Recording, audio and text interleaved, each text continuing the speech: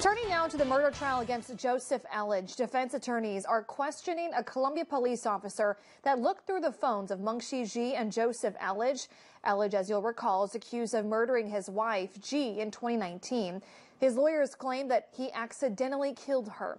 ABC 17's news anchor, my co-anchor, Lucas Geisler, is live at the Boone County Courthouse tonight. And Lucas, the defense is focusing on the number of text messages the jury has seen so far.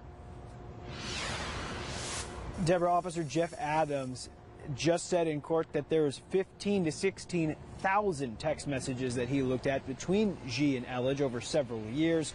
That's why Scott Rosenblum, the defense attorney, says that what the jurors saw and what prosecutor Dan Knight introduced was, in Rosenblum's words, an insignificant number of text messages. He says jurors can't get the full context of conversations between the two just based on the few that they've seen, based on how many that there are.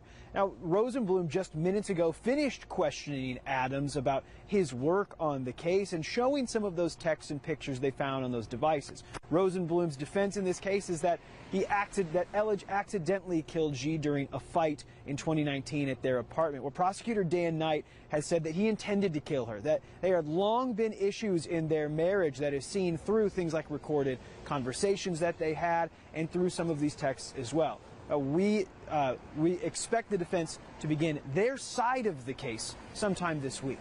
Reporting live here in Columbia, Lucas Geisler, ABC 17 News.